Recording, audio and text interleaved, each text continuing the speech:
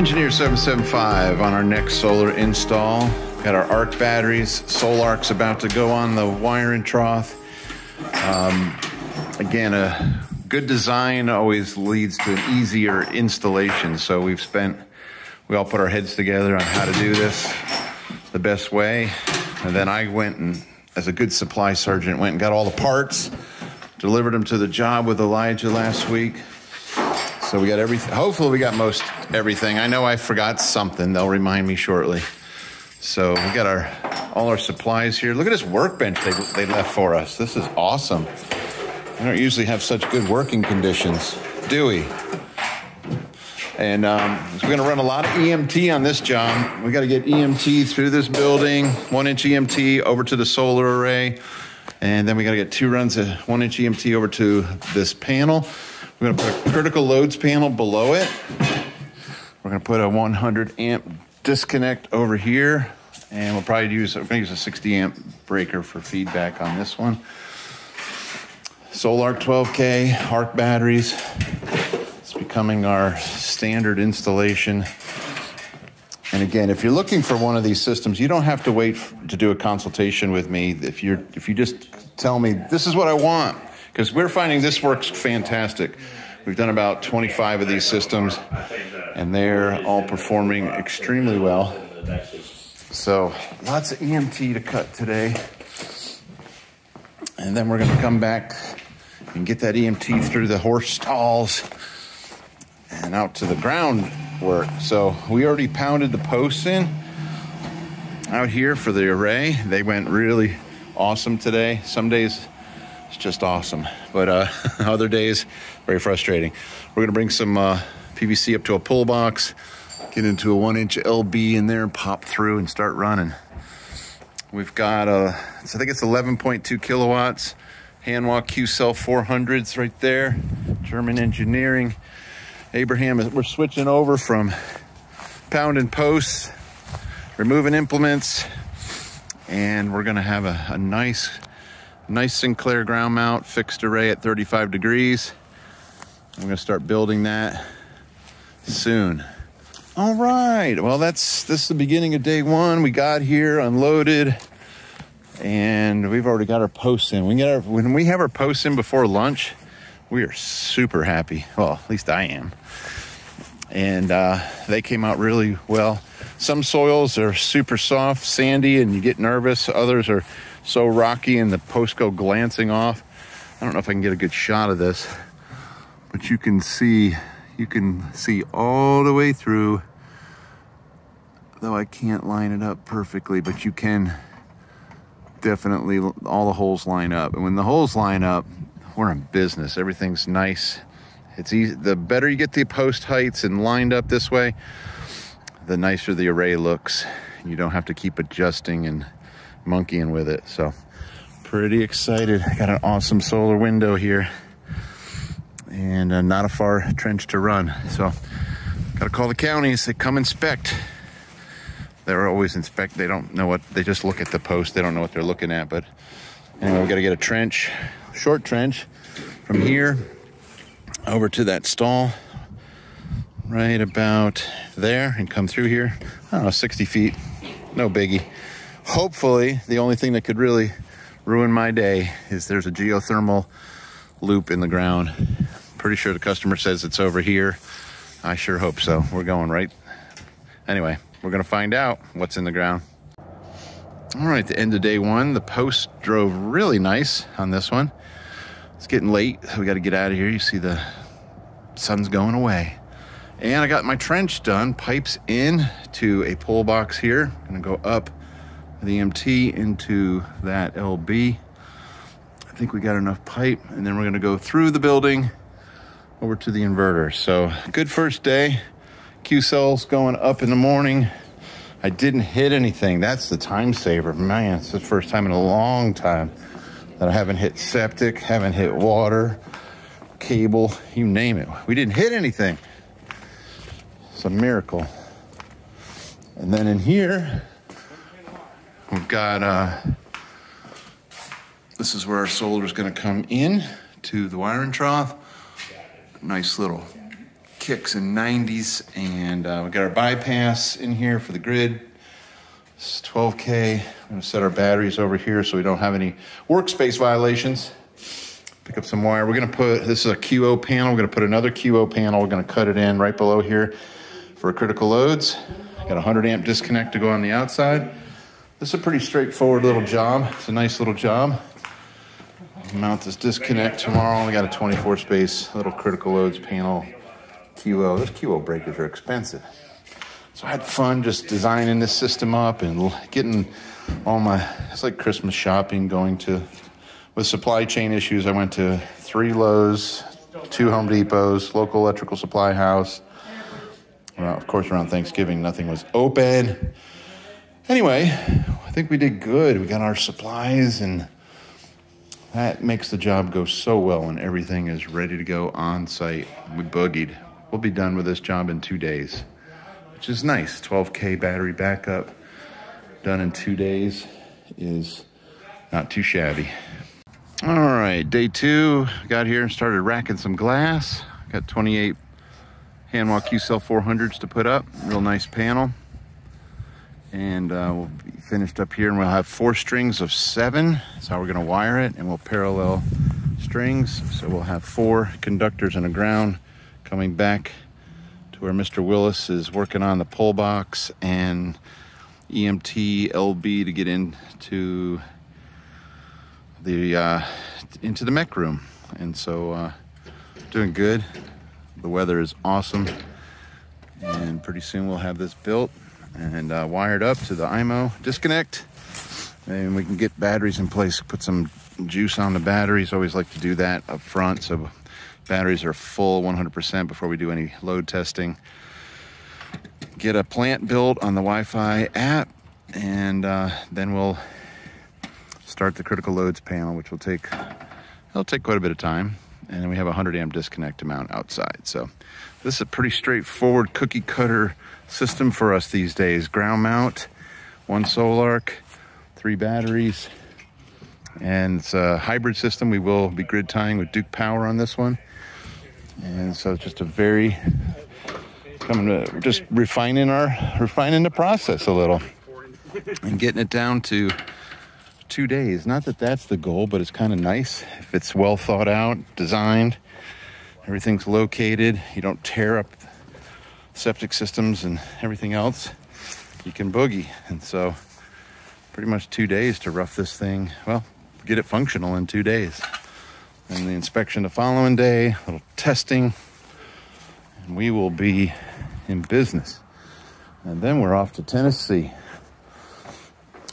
Next job will be in Tennessee. I'm gonna come across here, so we're good.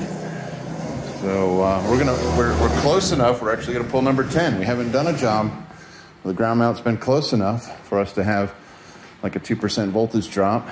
So when we bring our solar in on this one, we're bringing in 10. Be an easy pull.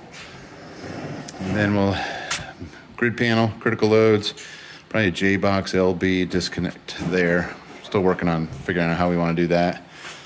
Get these batteries hooked up and get them juicing. All right, day 2, just about lunchtime. Take 2. Abraham's saying all sorts of crazy things. I've had to hit this button 5 or 6 times. All right, we're in the mech room now. We finished up the solar array, getting some cutting. Willis is working on cutting in some boxes here. And ooh, look at that. Look what he found in the wall. Oh, there's wires in there. I missed it. That is amazing. Good job, Willis. How'd you do that? Good thing you didn't give me that Sawzall. Good thing. So we're just finishing up. I'm showing you all the details of what we're doing. And the batteries are charging. It's a very overcast end of the day, so we're not getting much solar. It's making about 500 watts. But I'll take you out here, and pretty happy. This array came out just perfect. A lot of it depends on the soil, pounding the posts. They were just right on the money and everything. Again, if you get your posts right, it's just very easy to do the racking of the panels. Everything just looks good, lines up nicely. So we're pretty happy with that. And solar's on, charging the batteries. But tomorrow we got inspection in the afternoon. Hopefully we will have at least one circuit moved into the critical loads panel before they show up, and allow us to pass. And I've already gone through a lot of the details on this, but 2 days of busting it. Well, a lot of driving to get to this job too. So it's, we didn't get here till 10 this morning. So we're doing pretty good. Pretty happy with it. We'll get here early tomorrow, get busting it. Day 3 for the off-grid Barndominium. We're just wrapping this job up. It's a beautiful spot. We've had unbelievable weather. We're doing some load testing. Just ran the well pump. There's a well over there. They have a huge bladder tank. We also gave them a bypass so they could produce hot water. And let me show you. Oh, these guys are... Oh man, I'm gonna get demonetized with this kind of singing. So just wrapping this up. We got lots of messes to clean up, but system is up and running. Pick a mess, any mess. Pick a mess, whatever mess you want. So we're not running much right now. We turned the loads off. Turned all the loads off. Got it online though. It's a nice looking little system. Another Sol-Ark 12K with 3 ARK batteries. Again, we've been building a lot of the last few systems built to expand, so we could put 4 more batteries under here, another Sol-Ark converter there, which is probably what's going to happen based on a discussion with the homeowner, partly because they'd really like to run their water furnace geothermal heat pump, and I can't do it with a single inverter.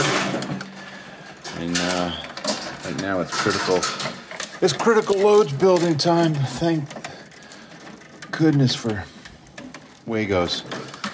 And then we did put another hot water bypass, off-grid H2O in the normal operation. We're in off-grid. Thought you went back on normal. Oh, sorry. Did we got it backwards? I wired it backwards. So I gotta switch those stickers. Oh, he did it to me again. Sorry. Yeah, we're just wrapping up. I think it looks really good. I'll do final shots, but we're buttoning it all up. The inspector should be here in about 30 minutes.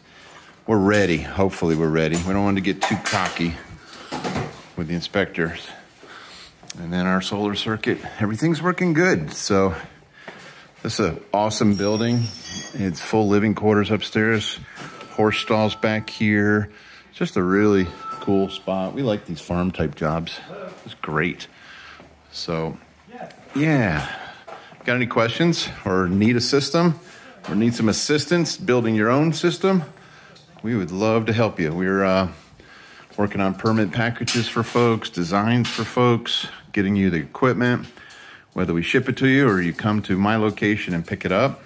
I've had people from Texas, Florida, Indiana, you name it this year, come and pick up equipment. So happy to load you up on a Saturday or whatever. If you can make it that far, it'll save you a bunch on shipping, because it seems to be a very expensive problem these days, shipping. And then what my biggest fear is the damage that we keep seeing on panels and mishandling of equipment. So make sure it's put on your truck or trailer and you know the condition of it when you receive it. All right, I think that's almost a wrap. I might have a couple things to go over before we get out of here today, but that's about it. Oh, who's gonna clean up all this mess? Oh, it's always a good day when you pass your inspection and the inspector was like, well, let me see the drawing. And did you build it to the drawing? And we did. So that was good. So we've built it for expansion. I'm pretty sure they're gonna go with more batteries, more inverter, and we'll have to do some more electrical. Right now it's a main panel. We moved a lot of loads into the critical loads panel. We've got a junction box to go out to disconnect, and we gave them a hot water move so they can flip this up when the grid's down and make a tank full of hot water pretty quickly in about an hour. then shut that back off and then have a hot shower. So it's not a nice load. As long as you're able to manage your power and want to heat that tank of water, go for it. So we left a few heavies in the grid panel, moved everything else over.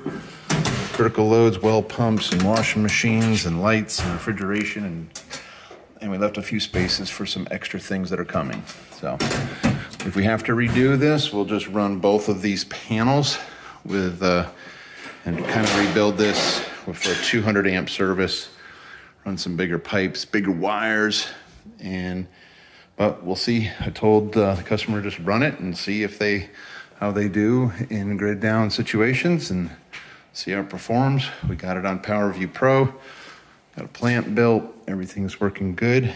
And ARK Batteries, you'll see these lights when they're charging, they'll flash. So it's running a little bit of juice. It's just running a small load on the critical loads panel. Everything's good, system normal, settings are in. And another fun system to build. These are fun to build. Fun to watch them work too. All right, if we can help you, let me know. It's Engineer 775, going home.